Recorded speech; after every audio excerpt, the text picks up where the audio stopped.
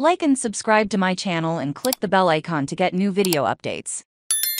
Rossi stays on top in costly session for Ganassi Duo, Power. During Saturday morning's pre-qualifying practice, things continued smoothly for Alexander Rossi on the new Road America tarmac. But the same cannot be said for NTT IndyCar Series champions Scott Dixon, Will Power and Alex Palou. Rossi led the incident-strewn session with a top lap of 1:40.9112. In the number 7 Aero McLaren Chevrolet, nearly a second quicker than his overall best time of 1:41.7790 on Friday. While the times on the newly resurfaced 4.014-mile the 14-turn circuit continues to descend, Rossi took pole for this race last year with a 1:44.8656, a time nullified at 1:55 p.m. during NTTP1 award qualifying. Also at risk is 39.866, which Dario Franchitti fielded with a different chassis and engine formula in 2000. The cars of 6-time series champion Dixon and 2-time and reigning series champion Power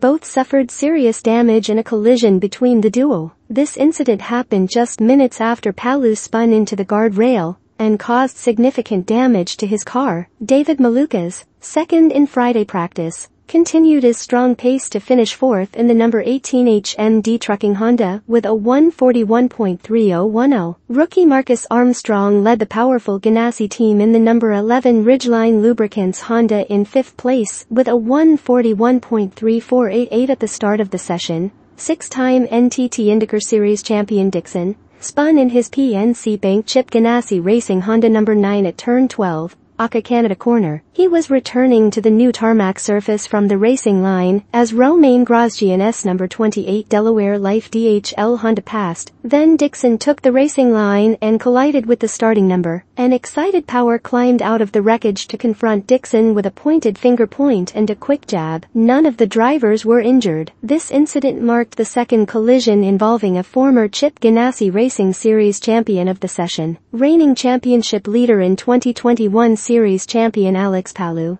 smashed the tire barrier at turn 14 after going off the track 7.